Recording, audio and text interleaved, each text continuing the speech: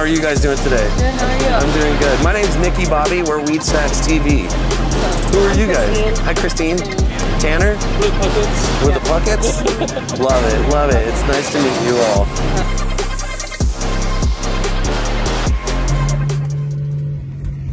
So, No Coast 13. Is this your first time? This is my first time. Nice. Yes. Awesome. I'm on my third.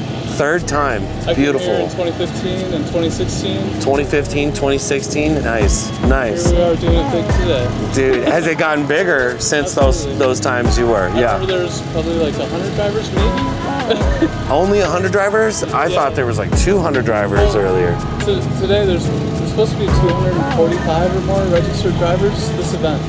Oh my God, 245. That's amazing. That's amazing. What kind of car do you drive? So we rock a 93 Lexus GS300. Oh, we like those Lexus GS300s. So the lesser desired chassis, but I get them for free most of the time because people just don't want them. They're just junkers, and I look at them as a potential car. I feel that. I feel that. I am a man of the same breed. I like shit boxes that nobody likes. That's for sure. Yeah. So okay. What kind of things do you have done to the car? So it's a 1JZ BBTI swap. Okay. We've got LS coil packs on it. It's a ECU Masters EMU Black that runs it. Okay. There's a Tomei arms turbo with the ball bearings setup. 1050cc injectors, 400 LPH fuel pump. It's set up to run probably 800 to 900 horsepower, but the thing to do is build it for that and then drive it at 400 so you don't blow it up ever. Right. And drive the ever-living crap out of it. Right, right. I like that theory. That's a really good logic to have with it. Yeah, because it'll run you longer. You could abuse it, like you're saying, a lot longer. We basically had my friend Brett at work. He helped me design a knuckle adapter for my car so I could get more angle. Okay. And we've gone through a few iterations of it, and I think this is like version 3 that we're on. It's always the third version. That's the best version. Oh man, the car is insane now. Yeah. I didn't really get to test it out too much before this.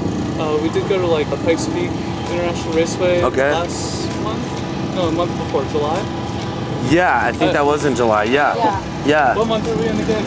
September now. I said that this morning. I was like, it's September 2nd already.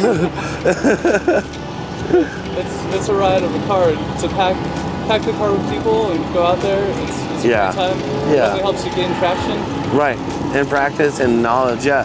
I didn't ask. Where are you guys from? Where are you located? Rapid City, South Dakota. Rapid City, South Dakota. Wow. Okay. Yeah, we're in the Black Hills. Okay. Sick. Yeah. Sick. Beautiful. That's a beautiful part of the country. It is. I love how many people like I always thought this was just like Texas, Arizona, Colorado, Utah, Nevada, but to see South Dakota, Wyoming, somebody from Minnesota, Florida, yeah, Australia, like all around from around the world, around the country. I love it, and just what it brings in. It's amazing how far it spreads and brings people here, and everybody's here to have a good time. Yeah, everybody's friendly. It's some of the nicest people you'll ever meet at any event. An event like this. So let me ask you this. What do you think about, like, in comparison, No Coast to the takeover scenes and all of that? You know, we get a lot of crap for thinking people like, are like, you're not takeover kids, are you? Yeah. No. No. We try to present ourselves as, like, something more than that. We bring our race trailer out. We do tires for people. Like, we got everything set up so we can help people out. Right. You go out to those street takeovers. I've never actually been to one. I've just seen all the videos. Yeah. And it's just a bunch of hooligans tearing things up, destroying stuff, hitting people, making everything look bad, and they're out there crushing cars because of it. Right. Rental cars, or their parents' cars, or cars they shouldn't have had credit for. The neighbor's car. The neighbor's car they borrowed. Yeah. I used to work in a used car department of the dealership I was at, and we would always laugh when we would see the Challengers and the Chargers come in from, you know, you'd get the rental paperwork from the glove box from where it came from, and the power steering rack was cooked on it because it was pinned all the way to the left and right and dirt all over it. The reason I rolled up on you guys is because I caught you pulling in off of sliding off the track. You just got off the track, right? Oh, yeah. Yeah, how long you been sliding? Since November. And you got into it when? You're driving. I'm driving, yeah. I thought you were driving the way you explained it. Dude, this is cool. You're on the Girl Squad drift part. Yes. She says, my husband drives. You got to get him over here. I'm like, okay. I'm just expecting another drifting guy. This guy comes in and he's got a shirt on that says what? Show him. I was trying to get to this too. Dude, and so I'm like, wait a second. This is incredible. You started drifting at what event? Thanks for bringing this up. Drift Day in Colorado at Pikes Peak International Raceway. It was a girls. In November, okay. Yeah, it was a girls event. Yeah. So there's females in drifting hard. There are, yes. And they're doing big stuff. There's a huge scene here of ladies that are getting ready to drift too. I'm so stoked to see it. You should have dropped that in on me. She's doing really good. That's great. I can't wait to see you out there now. And so then, now let's take bring me it for back a ride. around. I got my 360 cam. So what you've been in drifting? Since I did my first event when I was probably 15 or 16. Okay. Wow. And then up in South Dakota. Now fast forward to last year. August of last year, I was doing some paramotoring. It was the opening night of the Sturgis Motorcycle Rally, and me and 3 of my friends were up there buzzing around on paramotors. And those are, you got a big paraglider above you. Okay. Like what you see at the beach or on the coast or whatever, or up in the mountains. But then you affix a motor to your back with the backpack straps, and you have a harness and all that. And you can take off from the ground, go fly wherever you want. It's honestly just as exhilarating as drifting, and it was hard to choose in between the two. But this is what shows drifting now. So last August, Tanner was flying, and he flew into an unmarked power line up here in Sturgis Rally. So we were supposed to be here last August for this event, but we were in the hospital for about 2.5 months. And then we were in Colorado at the Swedish Medical Center in the burn ICU. Tanner went through multiple surgeries, amputations, and we got home in October. Tanner went back to work in December. I went back to work in January.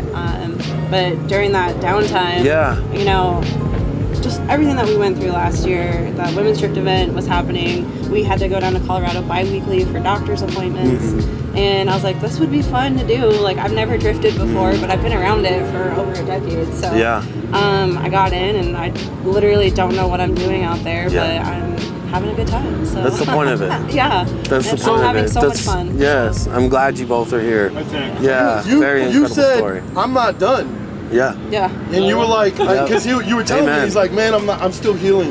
Yeah. You're still in the middle of healing. Wow. And you're like, nah, we're drifting. Wow. I don't want the depression to get to me, you know? Yeah, so dude. All we can do here is move forward. And if I sit on the couch and stare out the window, that's no good for me. So we actually brought the driving sim in the RV, so we can do some practicing as well. There's ideas on there on a set of Corsa. Yeah, it is. Yeah. So, it's incredible, dude. I'm very incredible. I'm entirely inspired by the fact that I don't even know how to drift, right? And so you just jumped right back in it, and people have supported you and helped you to stay. You know, we got we call it Puckett Skid Shop. All right, it's a conglomeration of my buddy Cody. Cody Slacker's his name. He's got Slacker Specialties, is what he's calling himself, and that man keeps my car up and going. There's Charlie's Vape Shop. My buddy Shannon owns that. He comes and helps, and we have like a friend group of like 10 or 15 people that literally come help pull the car apart, fix everything that's wrong with it, and just keep everything well maintained. So her and I get to do a bunch of driving, and I mean, I try to let as many people that help get to drive it as well, because it's an absolute ride of a car. Right. And if they're out there lending a hand, I don't got hands to give. Yeah. That's the least I can do is let them drive the car and enjoy it as much as I do. Yeah. That's very cool. Yeah. This is amazing. That's cool. Amazing. The next time I what a face team. difficulty in life, I'm gonna think about you. Shut the hell up, right? Real quick, man. Stop bitching, Scott. Just take care of business, man. That's definitely put a whole lot of things in perspective. All right, so you have social medias. Yeah, that's what I was just getting to. Yep. My name's Tanner Puckett, and I literally just have the Tanner Puckett Facebook, and then at Tanner Baby, TANR Baby on Instagram, and you do hair, so you got like 2 that you can tell them. Tell them, push Steen, it. At Steen Be Stylin', Steen STINE, or my personal is at _ Steen with 3 eyes. So. Okay. Yes. Okay. Yeah. So real quick, Yep. you just told your friend to go take the car out and you're over here doing an interview with us, right? So that's Andy. He's got the Scoundrels RX-7, and he just broke his differential last night. Aw. And heck, he's got all these tires left, and all the Lexus does is kill him. So might as well let him kill some tires. He drove all the way down here. I think he's from Colorado. So why waste the trip? Yeah. I'll take it. Yeah. Dude, Yeah. I think we found the coolest guy. Yeah. In the whole bit. Yeah. For real. Definitely. For real. I'm just out here trying to like spread the joy of Okay, so Yeah. do me a favor though, flex what it is that you really do, that you're really good at. Yep. Just numbers. I work at the Dodge Ram dealership back home, and I used to do NAFTA parts. Before that I was a mechanic, but the parts field just really got me. Got really good with part numbers and memorizing them. I was working on all makes at NAFTA, so tractors to whatever, like big trucks and stuff. When I put together my car, I had to find like every little part because nobody makes crap for them. Right. So everything was like trying to discover like what works, what doesn't work. I get a lot of repeat customers that come back just because I try to go to like every end of the earth to help people. That's honestly like what brings me a lot of joy. Is like people will call the store like, oh, they discontinued that part like 10 years ago, and they're like, what do I do now? Well, let me go cross-reference parts. Let me see what I can find you. And I'll literally call every store in Rapid, whatever I can find for that person, just to get them going again. It's guys like you who help guys like me and multiple other dudes who are building project cars and can't make what's there to work. And they go searching through the forum and there's your post that says, use this and this, here's the part numbers. Yep. I appreciate it. I appreciate it. It's a good time. It's a lot of fun figuring that stuff out. It is. And it's even more fun spreading the word and helping people figure that out faster. Exactly. It may have taken me a few months to do it, but it'll take you a few moments for me. Yeah, and all it takes is just reaching out and being friends with somebody and them saying, you know, oh, just use this bolt, do this part, do that. You know, somebody who's gone through it with the experience is a valuable person to have.